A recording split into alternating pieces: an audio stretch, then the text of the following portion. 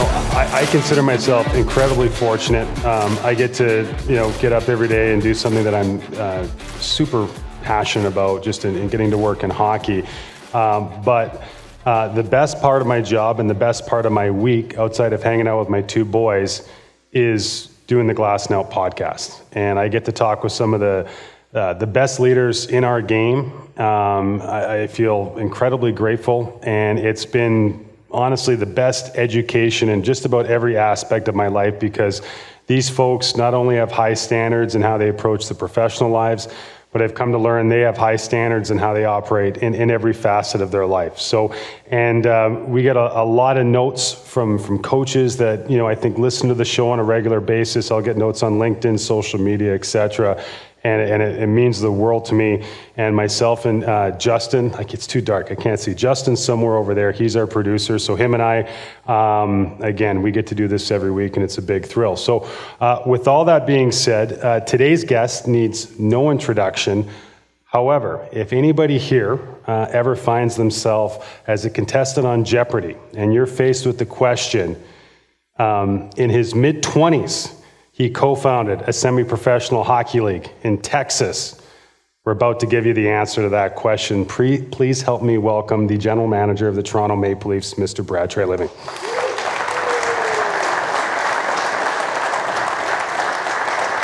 Brad. Hey, Aaron, how you doing? Doing good, man. Good, thank you. Thank you. Put everybody to sleep, last speaker of the day here. So one of us used to be a gritty stay-at-home defenseman. The other one used to be a backup goalie. I'll let you guys figure out who's who. How was your summer? It was good. It feels like it's over based upon the weather that we had here today. But no, it's been a good summer. As we all probably realize, you always need a little time to decompress and get away and sort of reboot a little bit. And in management, it seems like there's fewer and fewer of those days. The summer goes longer and longer. The season it's 12 months, but we get a little bit of time. We've got a place out in British Columbia. I'm originally from British Columbia, so we got a place out in the Okanagan that I find I get there less and less every year. My wife and daughters spend a lot of time out there, but we get a little bit of time out there, and but we're excited to be back, and we're getting going this week with rookie camp, so we're ready to get rolling. Well, listen, you've been in this arena for a long time. Over the course of your career, whether it's in the off season or perhaps even in season, have you developed any hobbies or kind of ways that you can divert your attention and get your mind off hockey for a little bit? Well, I tried to. For years, I golfed a lot, and it got worse and worse, it seems, like the more I played. And now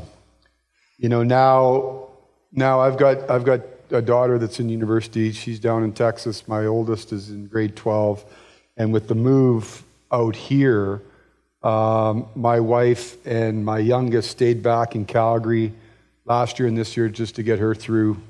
Just felt to get her through high school. So this summer, with not seeing them a whole bunch, me picking up the golf bag that didn't go over real well. So I just find now getting out on the water a little bit, and just spending time trying to relax. I like to fish a little bit, but really getting out in the water and relaxing and spending time that way is my favorite way to decompress. And anytime I'm around water, it's usually pretty good. I bet.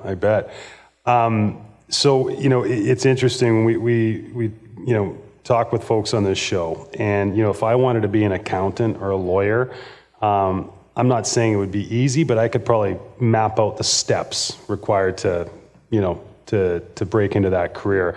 But, whether you're being an NHL coach, an NHL general manager, those paths aren't so clear. And it seems to me that everybody just has their unique story and how they got there. And your story in particular is really unique. So I just wanted to touch on that. I thought we could start with, when you were growing up, what were the conversations like at the dinner table? Well, a lot of people are familiar with my old man. He was, growing up, he was trying to get his business going. He's in the pizza business. Yeah. And traveled a lot, didn't see him a whole lot. But like a lot of families, there wasn't a lot of everybody sitting down with dinner. Everybody was sort of, I had an older sister, 4 year older sister's 4 years older than me. She was a figure skater. I was in hockey and all the sports. So Dad was traveling a lot, and so those dinner table conversations were few and far between. But a lot of it was, with our family, it was you tried to. Those moments when you could get time together were special.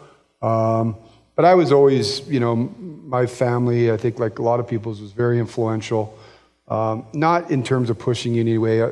As a young guy, I was like everybody else. I wanted to play. Right? Yeah, you thought you were going to be a player. And went and played in the minors for a few years. And I don't have a lot of skills. One of them is a pretty good self-evaluator. So a couple of years into it, I kind of realized, you'd go to NHL camp every year and you'd realize one of these things doesn't look like the other. And so I found out pretty early on that I wasn't going to necessarily make it on the playing side. And if I wanted to stay involved in the game at some point, you're going to have to do something else. So at that part, with my dad's business background, we talked a lot about that, whether I was going to get into coaching, whether you get into management. And he's been certainly influential in terms of his business experience and a lot of things. He's a cop growing up, grade 10 education, and went out and was a RCMP officer. By chance, went one day at lunch into a pizza restaurant that he'd never seen, and got into the pizza business some years later. So, but he's been a big influence in my life. I read that when you were playing in the minors, that some of your teammates noted that you had almost a Rain Man-like ability to recall statistics, players, other teams, where they came from. With hindsight now, any other tells early on that this might have been a career path? I don't know if there was any tell. I loved the game. Like, you loved watching the game, right? I was a big fan. You're always following players, but that's what you did. You followed players.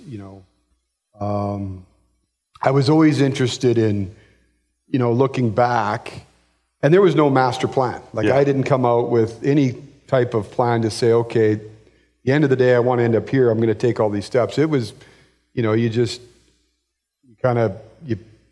played, and then at the end of the playing, and I'll talk about that in a second, but I was always fascinated by team building. Like, how do you build teams? And of all sports, I love football, played high school football, obviously hockey, but just always fascinated on how teams were built and the thought process behind it. But mine, I played, was planning on going back and playing, and a former coach of mine that I played for in the BC. I actually played a little bit. He went on to college, coached college, but he coached for years where I went and played. That was Rick? Here too, Rick Kozubak. Yeah. So he was a longtime coach in Penticton. At that time, they were called the Penticton Knights. Yeah. They're now the Penticton V's. Been a great junior A program for years. And I got a call from him, one summer, and just said, listen, he was looking at buying, he had a group of people that were looking at buying a franchise in the East Coast League. And I had played in the East Coast League prior to that. And, would I be interested in answering some questions, looking at the arena? Well, one thing led to another, and we ended up saying, instead of buying a team, what about starting a league? Which at the time sounded a little bit pie in the sky. And that's not just a league, a league. Was it that first year? Were all 6 teams in Texas? No, we had 5 in Texas and 1 in New Mexico. Got it. And so it really started that. We got some funding, and we basically went out. It was like doing a thesis. We spent the summer running around Texas primarily, going to meet with facilities. You must have got some sideways looks from some of those meetings. Some of the stories, ice hockey. You want to talk about ice hockey? And but really, we were going into these old rodeo buildings, right? They were all old rodeo buildings that, for the most part, sat predominantly empty in the winter. So we'd go in there with this idea that we had to blow up their floor. None of them had ice. Like, none of these players had ice. And I always say the one thing that kind of helped us tell our story, it was that summer that we were going in there, which would have been 90, I think it was 95, 94, 95. The Dallas Stars had just moved to Dallas from Minnesota. That's right. So you're going into some of these smaller cities. At the time, you're going into Austin and Waco and Central Texas and Amarillo, and you could point to Dallas a little bit and say, no, that sport there. And so, yeah, it was very, very elementary. We drove around. We were Southwest Airlines and Enterprise Rent-A-Car. We did a lot of that, and we're able to start. We gave ourselves enough seed money for basically a 6-month, will this work? Sure. And we were funded for 6 months to come back with our findings and say, you know what, this is a stupid idea, let's move on to the next thing, or there's something here. And did it, found out there was enough interest, and we're able to go from there. Well, it's so interesting too when you look at the footprint of hockey now in the United States, and I would think if you follow the breadcrumbs back like that, while the league's not in existence anymore, it certainly had an impact in introducing people to the sport. When I get a lot of questions from, just based on our community, like, asking for advice on how to progress in pro hockey. And based on the conversations I have on this show, I say, the most common denominator that I found with NHL coaches that at the early part of their career, they started out at the single A level of pro hockey. And my thesis on that is that in that environment, you're booking the buses, the hotels, you're doing everything, and you're problem solving and putting out fires every day. And that would seem to maybe, be a bit of a prerequisite to cut your teeth in pro hockey. So, based on that, how did that experience of just, obviously you found the league, but when you're operating it, how did that experience maybe inform your skill set today? Well, it's everything. And I say that to a lot of people. I talk to a lot of people, a lot of younger people that want to get involved in, involved in the game. And the biggest thing, or the biggest piece of advice I can give is, everybody sees the end, the corner suite, and all that stuff. But, you have to get involved at the very ground floor. I think in any walk of life, the more you can learn about whatever field it is you're in, the more success you're going to have. So getting involved at the ground floor and learning every nuance of that business, and to go back to that experience when we did the league, I mean, you draw on those experiences all the time. Like, to me, we were like, we did it all. You learn. At the time I was mid-20s. I had no clue. I'm sitting presenting in front of city councils, and I'm winging it. We're winging it. And just how old were you at this point? I think I was 26. Wow. And so we were going in and meeting with city councils to, like I said, we were doing leases with them for these arenas, and then we went out and we were selling. If you can imagine, we're going to people and selling franchises to a league that doesn't exist in the middle of Texas to play hockey. And we got people to actually write us checks, And but that just happened to be in that business. But I think it's, you touch on the coaches, background. I think, I look back, there's a lot of guys that I played with, a lot of guys that were in our league when we started, a lot of guys that have started at this, that single A, double A level. And, a lot of my friends were coaches. And, when you're coaching the East Coast League and those leagues back in the day, the coaching is about 10% of the job. You're recruiting, you're doing immigration, you're figuring out how to get from, you're booking hotels, you're head chef, chief bottle washer. And to me, that's the best way to get experience, right? Yeah. Is to do. And, so the transferable piece in our business now is, when you look at the hockey business where so I started there, and then, my first foray really into the NHL in Phoenix, I did a lot of scouting, and I think that to me, at the end of the day, in the management side of it, as much as there's so many different things, it's player evaluation. That's the end of the day. That's in my job. You got to make more good decisions than bad decisions, and so learning to scout and identify players and learning that at that level, I think it's critical. So those that want to get involved, whether coaching, you want to get involved in management, it's getting out and it's not starting at the Toronto Maple Leaf level. Yeah. Very few do that. It's getting out at whatever level you can, minor hockey, and building that. You look at all the great coaches. Ken Hitchcock always comes to mind. I mean, he coached in Sherwood Park for 100 years. Yeah. Working at Edmonton Cycle, and built a program and really learned the basis of it there. Obviously went on to Kamloops and beyond, but all the coaches are like that. If you go back to any successful coach or successful manager, there's been you have to learn your craft, you have to learn your business, whatever business it is. And mine happened to be a unique path for sure. Going back to the player evaluation, so you do the league. Your first job in the NHL is as an assistant GM with the Phoenix Coyotes at the time. And listen, I think it goes without saying that scouting and player development is critical to every NHL team. But I got to think, particularly Phoenix, like you had to make every dollar go as far as you could. Hitting on as many draft picks and turning them into pros, whether that's on your roster or assets that you can trade for other assets, must have been vitally important, because I sort of sense that at that time you guys were maybe working with like paper clips and bubble gum to kind of put the whole thing together. Does that help you, I guess, from a player evaluation standpoint, and maybe just in the sense of finding underlying value and maybe focusing on what players can do versus what they can't do?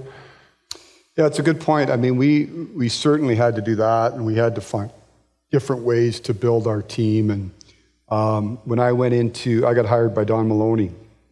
Don had just taken over as manager, and an interesting story. I didn't know Don. I had worked. By this time we had grown our league, and actually our offices when we started. It was called the WPHL, Western Professional Hockey League. We took over the Central Hockey League. We merged them, but we took them over and we took their name. But our offices were in Phoenix. And over a period of time, during one of the lockouts, I can't remember what year it would have been now. I guess it would have been the 2004 lockout. The late, great Pierre Lacroix and his son, Eric, at that time, Pierre is the longtime manager in Denver with the Avalanche. So the lockout happens, and we, at that time, we had a team in Loveland, Colorado, which today is now, they're the Colorado, they came into the Central League as the Colorado Eagles. They're now the Colorado Avalanche American Hockey League affiliate, Colorado. Same building and all the rest of it, they've moved up to the American League.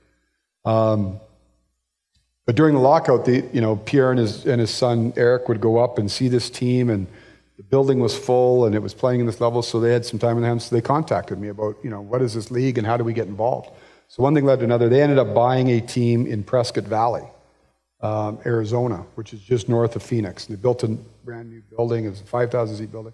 So that relationship grew. And I got a call from Pierre one day. And if you knew Pierre, I mean, just a great guy, but he was very secretive. Like everything. Yeah. I'm phoning you. You can't tell it. You can't tell your wife. And he says, I'm going to retire. This is near the end of the season. I said, oh, okay. And he says, I want to interview for the Avalanche job. So we went up there. Long story short, we interviewed him. He ended up hiring Francois Giguère, Francois Giguère, who was his assistant GM. Yeah. A cap was coming in. Francois was his his CBA guy. But he said, you know what? There's been a change in Phoenix. Don Maloney's a good friend of mine. I'm phoning him and telling him he's got to hire you. Now, I always joke that Don Maloney hired me because I was already living in Phoenix, and he didn't have to pay me any travel money, any moving expense, because we were a little tight on dough. But yeah, so got hired to Phoenix, and you were right. We went. I think it was halfway through my first year, or no, it was at the end of my first year. We're in the playoffs in San Antonio, our farm team, and I get a call from our video guy, our video coach in Arizona, and said, "Did you hear the news? Team's gone to bankruptcy. We're moving to Hamilton." And I said, "No, they're singing the national anthem. We're playing Houston tonight." Yeah. And from that point on, the league, in essence, we joke with all those players there because we talked to the players and said, "Okay, everybody, this could take a while. This ownership thing, to figure out the ownership thing, it may take a while. It may take a couple of weeks." Well, 20 years later, so we were taken over by the league, and the league was great. They were phenomenal to deal with, but you had a budget that, yeah, go do your thing, but you're not going over the budget. But we were certainly, we were at the very bottom of the league in terms of what our player payroll was going to be. So you had to find different ways, and we were proud of that team. I think for a number of years, we made the playoffs. You had a Western Conference championship. Western Conference final. Yeah. So we kind of built it on. We had to have, the margins were thin, and we had to really find some value in the margins. And my job, as much as we relied on, we had to scout well and all the rest of it. We felt a little bit of pressure as much as we had to scout and draft well. Internally we talked a lot. We don't know if we have that much time. We got to do that, but we can't wait. The team could be, who knows, gone by then. So we really tried to find value around the league. So is there a guy, we found a lot of guys in the American League that maybe we think can come up, and we had Dave Tippett as our coach who played a certain way, and where could we find value in guys that played a certain way at a low dollar number, but certainly, it's hard. No matter what team you're on, you have a hard time, in a cap system, a bad contract affects you. Yeah. When you don't have a lot of cash flexibility, it really affects you. So that was, you had to be precise. Yeah, and I would note too, a lot of players off that sort of era of Phoenix have gone on to, not surprisingly, management, coaching, et cetera, probably because they had to survive in the league maybe a different way. Before we jumped on the plane to come out here, we were filming this course with Victor Kratz, and I popped in on Tuesday, and he had brought 3 players on the ice with him, and I'm watching from the bench, and there's a U18 player, there's a U15 player, and there's this U13. I think he was 11 years old, and I'm watching this kid, and I'm like, holy shit, this kid is so good. And it amazes me now when I go to a rink like Atom Hockey or Youth 11 Hockey, like these kids they're doing things that I don't think, like, at least for me growing up, like anybody would have thought of. When you look back at when you started evaluating players from then until now, how has, I don't think it's as simple to say it's just the skill set, but how has players evolved? Because I think, a lot of the credit to where our game is today is frankly to the coaches in this room who are developing young players. Oh, for sure. So it starts with you guys. I think a number of things. I think there's so much more. Number one, there's a higher level of skill. Okay, so why is that, right? There's a higher level of skill. I think, there's more. I look back 100 years ago when I was growing up, right? We didn't have, you went to playing minor hockey, you had your minor hockey practice. Yep. You maybe got some extra ice, but your ice time was when you practiced with your team and then when you played your games. Where now there's so much more individual sessions, I find, those, especially at the elite level. right? Yeah, Those players are coming up. They've got, they've got skills coaches and they've got performance coaches. And now I think there's, so that's great. I think that breeds a whole different set of issues that I'm sure you guys deal with. And some good, some I think not so good. But number one, I think the skill level is much better. The training is much better. Again, which I struggle with a little bit here, is I think sometimes to the detriment, long term, that we become a year-round sport. So there's you're on the ice more. I'm not a believer in it, but I do think it adds to the skill level. And then the other thing, so those things, those layers add up. But I also think it's the mentality, right?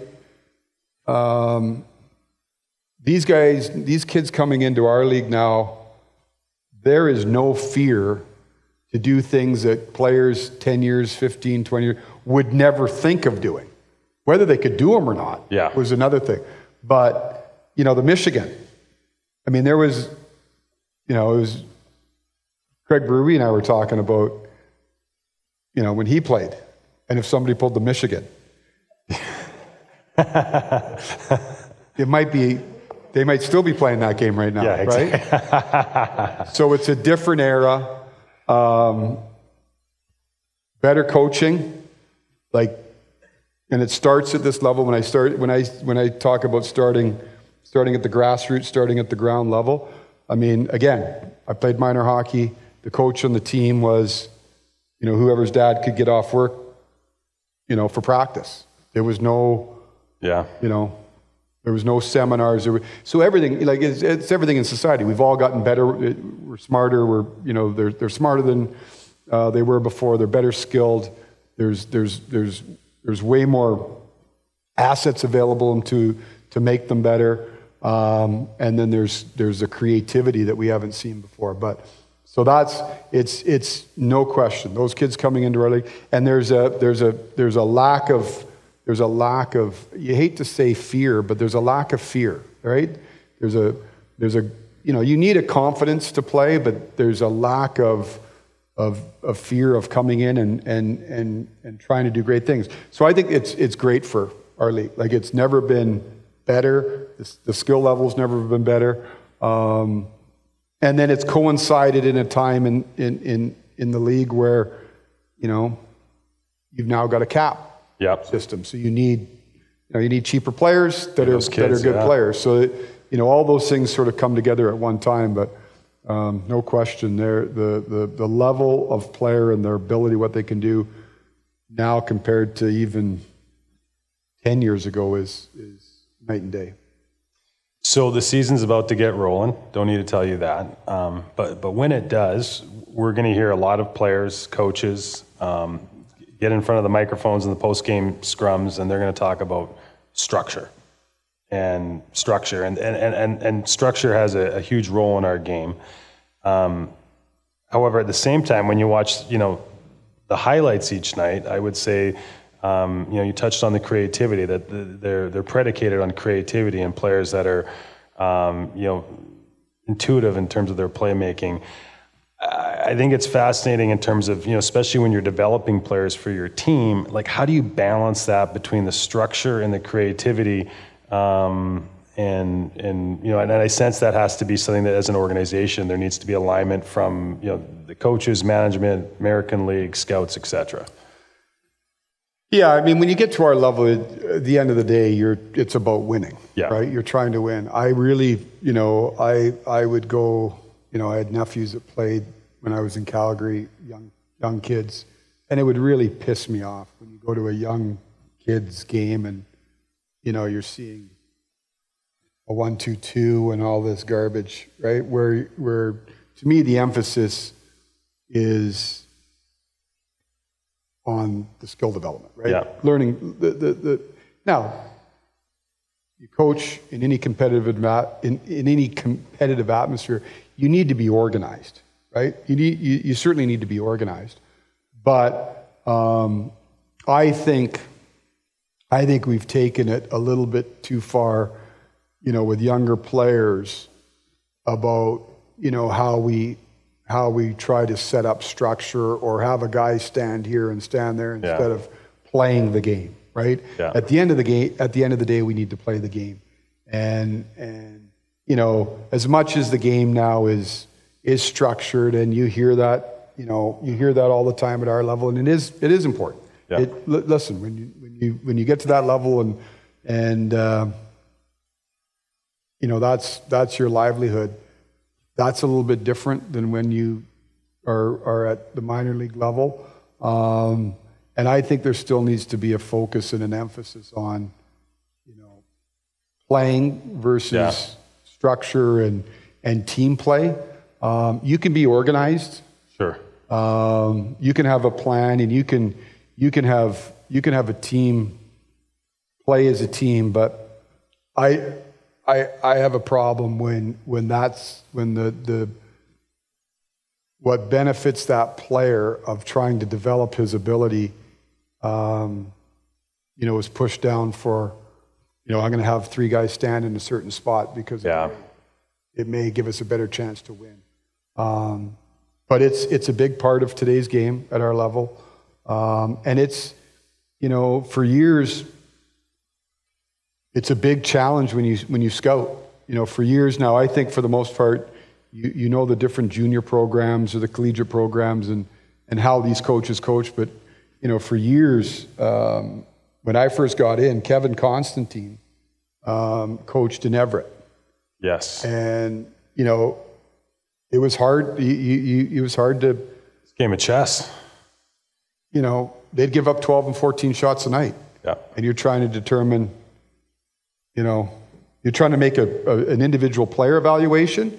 And it was hard. It's hard sometimes, right? I bet. So that is one of the challenges the scouts have, is you're looking at these players of, what is the actual individual skill set? What is he able to do, not do, versus, and laying that over, sort of team play. So you draft a player, you invite him into your organization. I'm assuming there's some sort of an onboarding process. And, it wasn't that long ago when Fred Shiro had the novel idea to hire an assistant coach and bring them on the bench. But, now if I go to the Toronto Maple Leafs website and I go to the hockey operations tab, I got to scroll for a bit with all the people that are a part of your organization. That's not unique to you. That's across the league. So there's a lot of specialists. You've got Haley Wickenheiser, I think, that's overseeing a lot of the player development. How do you guys view, you bring a player in, they're likely the best player on the team that they're picked from, but there's no doubt a big gap between where they're at and potentially getting into your roster on a regular basis. How do you help them round out their game and help them get prepared to be a National Hockey League player? I think in the last 10 years, player development has been the biggest growth department.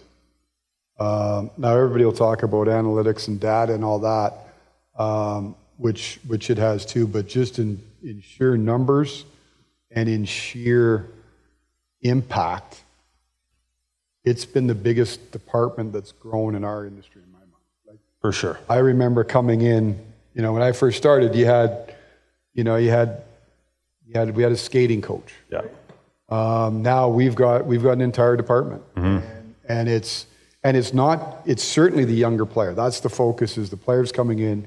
Now the minute their name is called, they're sort of under your umbrella, and now we're it's sort of the birth process. Yeah. We're taking that player, hopefully from the time he's drafted from us right through the time that he becomes an NHL player.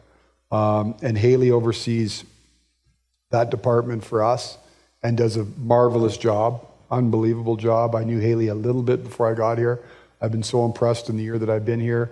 And she's, we've got a deep, experienced, very involved development staff that, so our touch points are immediate and consistent throughout the year. So we have, on ice and off ice people that from the moment they're drafted, they're with this player. Now the challenge on the development part, and I I see, I touched on it a little bit before when we're talking about, how these players are better, so we draft a player. We think we're the, we're the experts, right? And I don't say that boastful, but that's our business, right? For sure. Well, a lot of these young players, what I find the biggest challenge with young players now is there's a lot of voices in their head, right? So you've drafted anybody else can relate to that? And it can be confusing, right? And it can be who you're listening to. Yeah. And there can be different competing entities, right? So you've got certainly mom and dad, then the minor hockey coach, then you got the skills coach, then you've got the nutritionist, and then you got the agent, then all of a sudden the NHL team comes in and they've got their what do they know? They've got their voices there. So these kids at a young age have got everybody talking to them. But so it's on ice. It's what I find the biggest. It's certainly the on ice that you're working with them, but it's everything. It's all these kids when they're drafted. It's physical development that takes a while, but it's certainly that's the biggest area that I've seen in terms of the growth. Is all of a sudden we've got an army of people that are working with these kids on and off the ice. They develop relationships. It's not just the hockey part, it's what's going on in their life, which is a big piece of it. But that's a huge, because if you just look at the success rate of drafting, right? If you were in any other business, it's not a great success rate, right? You hit 3 kids out of a draft that play, it's like a home run. It's kind of like being a Hall of Famer in baseball. You just got to bat 300. Right. You've got to and so you only get so many swings at the plate, and the draft, what they do at 17 is one thing, but now you're taking that player who's young and raw and trying to develop those skills. You're taking that American League player and trying to develop those skills. Development doesn't, and you take it a step further, and I can't take credit for it here. Haley and her staff and Kyle, when he was here, really implemented is there's always a little bit of development with our NHL players. Yeah. I had Mark Giordano in Calgary. He came here, at the ripe old age of 39, I think, and was working the development staff every day to trying to find an edge and a way to get better. So our group works with our NHL players, our American League players, but certainly there's a big emphasis on the amateur player and the drafted player. I want to get to the full-time NHLers on your roster, but before I do, so 2 years ago, 2023 draft, I'm watching it at home on TV, and you guys in the first round, you pick Easton Cowan from the London Knights. And I'm watching this, and I've never seen him play, don't know the kid, but my first instinct is, oh man, like what a thrill for this young man, gets picked by his hometown team, like just must be over the moon celebrating with his family. And then I go on Twitter, and I see this onslaught of experts who are just, frankly, ripping the organization for picking him way earlier than I guess he was slotted. And, and unfortunately, as it does in today's day and age, like it gets kind of personal and nasty. And all I could think about was, man, this poor kid, as I just know in the world that teenagers live in today, like it's tough to avoid that. And I'm thinking, man, this poor kid probably went from 1 second being on top of the world to probably not feeling too great. Now, fast forward a year, he has a heck of a year with London, goes to the World Junior team. It'd be interesting to see where he fits in during training camp, but I'd be curious on the mental health side. I think that's something that, frankly, any of us that are working with kids have to be mindful of. How do you work with these? And I'm sure it's not just him, it's the veteran players on your team too. How do you work with them and just managing their mental health and just overall kind of the social pressures that are out there? Well, I think, we talk about the differences. That is a huge part of, it's society, right? Yeah. Whatever walk of life you're in. And it's real, and it's real. And if you don't believe it by now, believe me, it's real and it's something you have to pay attention to. And like I said, it affects, forget about our industry, it affects it crosses all lines for every walk of life. Now, in our business where there is a social, listen, you use Easton's example and players and you're in a very high profile position on this team. It's on steroids, so you have to pay attention to it. We talk to our guys. We've got certainly people on staff. We've got experts, but like a big part of my job, I think, is you have to. I learn from my kids, right? Yeah. And I guess there's some great things about social media. I think it's a sewer pot, and so it was a great example. And I use it with a lot of the guys, and it was Jamie McClellan, and hopefully he doesn't get mad at me. Noodles, you guys know Noodles, he's on Overdrive. Yeah. And it was a great example. He used it with me one day, and he was saying, a few years ago he's on, they've got a real popular show, and he's going into a Tim Hortons, right by TSN there, and he's getting a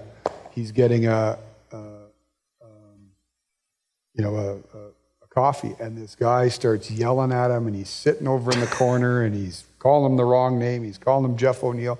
He says, "No, I'm Noodles," and he's about 700 pounds sitting in there. He goes near him. He stinks to high heaven, and he says, he goes, "Noodles, my name is," and he uses some name that he's on social media, whatever his social media handle is. Well, Noodles shakes his hand, walks out the door, and says, he's been corresponding with the guy for a year thinking he's some hockey expert and debating with him on the hockey takes. So he's like, here's the guy that's saying I'm no good, and when I finally do meet him, he doesn't even know who I am. So you just got to be very, very careful. But it's certainly, we try to talk to our guys all the time. It's too easy to say, don't pay attention, right? For old guys like us. Yeah. But hey, everybody's human. Nobody likes to hear bad things said about them. But if you're going to get into this line of work, you better get used to it. If that's going to affect you, this might not work for you. But it's easy at 55 to say that. Yeah. When you're dealing with 16, 17, 20-year-olds, 25, it impacts you. It impacts your family. That's what I find a lot, It affects my kids. It affects my wife more than so you have to constantly be on guard. You constantly have to be on guard. You have to have support mechanisms in place. But you just have to have your radar up. It's part of coaching now of just making sure that you've got your radar up at all times. You're talking to your players. I think that's a big part of we talk about having relationships. You can still push people. Yeah. You can still be demanding. You can still have high standards and high expectations and push people to meet them. And we're in a very competitive line of work, and it's demanding. And I think those things are important and positive, but you have to make sure you know what's going on out here. Because these things, as much as you want to throw them in the river, it's powerful, and it can affect a lot of people. And so you have to make sure you're watching out for your crew. And we've got some really smart people in the mental health field that work with us they're on our staff. And, it's a part of life. If you don't think it is, you're sadly mistaken. No, I think, and we're seeing that more and more. We had a woman, Larissa Mills, that came down to our event in June in Ann Arbor, and that's all she does is work with athletes on managing with effectively almost like a phone addiction, and obviously the inputs they get through that. I want to talk about some of the, and we'll use two players if it's okay on your rosters as an example. And by no means do I want to get. I understand that these are private conversations. But like if we were to look at, let's say Matthew Nyes, who's a young player, a bit of a throwback as a power forward. He's probably my favorite guy to watch on your roster. I'm really excited to see how he develops this year. And then maybe as a contrast, if we look at a Morgan Riley, who's a veteran player established in the league, when it comes to whether it's maybe what they're doing in the off season or perhaps even what they're doing in season, we had Bruce Cassidy on the show last year, and he made a great comment that in his opinion, he kind of compared it to golf, where you don't always have to go and play 18 holes. Sometimes you just need to go to the driving range and work on your short game. And just that kind of reference, sometimes players just can't lose a feel for a certain part of the game. But with those two players, what might be some examples of some of the direction the team might give them to say, here, go work on this, or go work on this part of the game? Well, with Maddie's, he's had a really good summer. He's, most of our guys are all back. They've been back for a while. And I spent some time with him the other day. He is a big man. This is a big dude.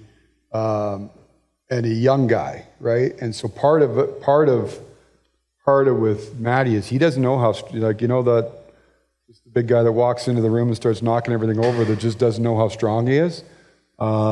That's him kind of learning, getting him to understand how big and strong he is and how he can use that, use that to his advantage and playing a little bit more direct. I think he's, our staff really focused this summer on his skating. Like I think every player, every player works on their skating, right? Yeah. There's really good skaters, but I think that's always an area. As fast as our game gets, and it seems to get faster every year. And Matthew, I could see it now. Just saw him twirling around the other day, but just being a little bit more upright. Sure. And working on his stride.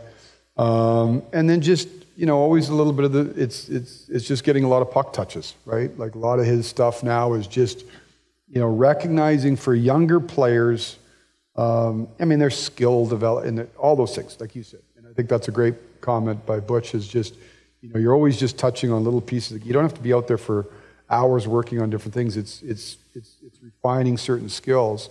But I find with younger players, and Matty is another example, to get to the league, at a young age, they've been dominant players. He was a dominant player in college, and you get used to doing things, at a younger age that you think, well, I can just do this in this. Sure. And the biggest thing for younger players is puck management, right? And the biggest thing that you hear it all the time. What's the one word that you hear from a coach that just make their hair turn gray? It's turnovers, right? It's managing the puck. And so that's one of the things that I think all young players, not just Matty, and I'm not saying there's an issue there, but just managing the puck better, right? Where you're used to being able just to go through people or go around people or have your way with people. At this league, it's, you turn it over, it's going the other way. Yeah. And recognizing the danger spots on the ice. But those are certainly, his skating and just really working on using his size, being direct. And, to me, he's the kind of guy when he gets a line to the net, he's either getting there or somebody's going to have to drag him down. He's that big and strong. Morgan, we're really fortunate. We've got veteran players that are, people have said, what was the biggest surprise, or, when you came to Toronto? And I don't say it's a surprise, because it's not like I was thinking differently, but how hard our top guy, all of our guys, but our top guys put in. And Morgan's right at the, he's right there with her. He's constantly working his game, spends a lot of time in our facility in the summer. For him, it's just getting his puck touches. He does a lot of work, this summer, just at the offensive blue line, getting across it, opening up space at the offensive blue line. But he spends a lot of time in the summer on the ice and just, refining his puck touches. A lot of the work he puts in off the ice physically, but a real pro's pro. You got a new coach this year. Have you played pickleball with Craig yet? I hear he's... I haven't. You haven't? I haven't yet, no. Apparently he's really good. I wouldn't want to argue any calls with him. But what do you expect him to bring to the team? And I sense, again, he's been on the show before, and my impression is that he's not maybe who he appears to be. This is a really bright guy, a really analytical coach, and somebody that is very much in the relationship building business. Yeah. No, I've been really impressed with Craig, and made a good point there. I knew Craig a little bit. He's been in the league, as a player, obviously a long career as a player, has been a long career as a coach. So the league is fairly small. Yeah. You're kind of one person away from knowing everybody. So I knew him to say hello. We talked often, but I didn't really know him. Yeah. And so we really got to know each other through the interview process and all the homework I did on him, and a lot of the people that I know that have worked for Craig, talked to people that worked with him, that he worked for, all the places he'd worked prior, and a lot of players that played for him. There wasn't just people raving about him. Not only, the biggest thing is the ability he's got to communicate to players, his way with players. It's just a special way. I had a player phone me the other day, just recently retired, and was, he's looking to maybe get started off the ice, and we just were chatting. He was looking for some sort of career advice, and at the end he says, I played for Craig in the minors. And I said, okay. And he said, I played however long my career was, 10, 11, 12 years. He goes, it's the best coach I've ever had. And he says, tactically and all that, great. But I've never had a coach just, be so straightforward with me, demand as much as he demanded from me, but did it in a way that was so genuine, authentic. But he said it was out in the open for everybody to see. Yeah. And he did it with everybody. And so those are the stories I heard time and time again. So, and to your point, what I've learned from Craig now, and he's been here for a few months, and we're really developing a relationship, is, we'll have conversations, and he is so sharp. Yeah. So I've figured it out now. When he's talking about maybe asking a question, and you're thinking he's just getting his head, he already knows. He's thought about this weeks ago, right? So he's a real strong mind, a real strong intelligence about the technical side, but I think, and like I said, it's his ability to inspire and really get to the player. Now again, this isn't all on Craig. Craig is I think a good coach. Sheldon Keefe is an excellent coach, and is going to do great things in his career. And I thought did a marvelous job here. Really enjoyed my time with Craig, and that's the hard part of the business. Is sometimes change when you're in it, and you just know that sometimes it's time for a change. That's what I felt. But we had an excellent coach. Craig is an excellent coach, but it's not just okay. We've hired a coach, and he's going to go make everything. It's just on him. It's on all of us. But I'm been really enjoyable working with Craig thus far. Now we're still undefeated. Yeah. Unfortunately, they're going to first place make us play some games here soon. But no, I'm really really enjoy working with him. One more. So everybody's having a quiet summer. Mine's off hockey, and then all of a sudden it pops up that there's a press conference, the Toronto Maple Leafs, and that Austin Matthews is going to get the C. And today's game, we measure everything with analytics, but the one thing that we haven't quite figured out how to measure, and part of me hopes that we never do, because I think it's still a human game, and that is chemistry and selflessness. And when I watched that press conference, I think probably like a lot of people, when that news came up online, you're like, gosh, what's going on here? But then you watch the press conference and you see you know, John Tavares, his family's in the front row. He's passing the torch in such a gracious way. And, you know, my feeling when I saw that was like, you know, like obviously none of us get to hang around your team and people can make all kinds of assumptions. But, you know, I look at that, I'm like, I don't know if there's a truer sign of chemistry, of a good culture, just like the mutual respect that you need to win, I think, frankly, in any walk of life. And I'm just curious, what did you learn about your team through that process? Well, like I said, I've been around these guys, other than a few of them, for just a year, right? Yeah. And been just blown away again with how this group goes about their business. You know, like Austin and John and Mitch and Willie, like those top guys you talk about. There's a reason for it. The work that they put in. Yeah. Willie, Morgan. It's something to see. And you know, John and I had these discussions, you know, at the end of the year. And this was, you know, as I said at the time, this wasn't, oh, John's not doing his job, so we've got to change it. It is that John's an excellent captain. John's you know, if you want to know how to do things right, watch John Tavares, how he goes about himself, the way he looks after himself.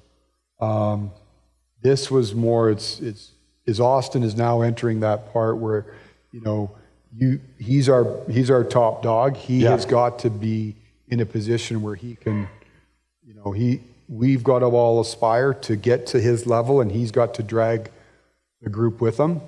And so we talked about that, and it's John loves being the captain of the Maple Leafs and takes that job very seriously and did a wonderful job with it. And so it's not an easy conversation. I can imagine. But as I talked about, when you have to make, and all of you are in leadership positions, when you feel and you go through it and you really think about it and you come to a conclusion, you have to act. And so that's where I came to John, and we talked through it, and he couldn't have been, like I said, this shows you the character of the man. He agreed, he was on board, and it went right kind of to a point of how do I transition, how do I support. And this isn't like, okay, John, we don't need your leadership anymore. He's sort of walking shoulder to shoulder with John, or with Austin, but the manner in which he could do it and how you, like I said, especially in a market like this. 100%. I was blown away with how, and it was genuine, right? We've all been there, and you know, I'm sure there's still a lot of people say, oh yeah, everybody's saying the right things. Everybody, you know, he was on board. This was, I wasn't dragging him by the shirt collar. He was right there, and this was something he thought and saw and was a part of. And so I can't speak highly enough about John Tavares and you know, put the player aside, just what he's all about. And I think it was maybe one of the greatest acts of leadership that he's had. And it wasn't surprising. Getting to know the guy this year, it didn't surprise me. Well, listen, I can only imagine how busy this time of year is. Training camp's around the corner. I got a 5-year-old, and so every Sunday morning we've got practice, and we have 3 dads on our team that are from Toronto, and it's like this on Sunday mornings, right? So I hope for the sake of our practices, we're wishing you guys luck this year. I think we can all agree. I mean, you've got just the talent you have here. It's an incredibly exciting roster. And but again, really appreciate you making time and connecting with our community. Let's give Brad a round of applause. That was awesome. Thank you so much.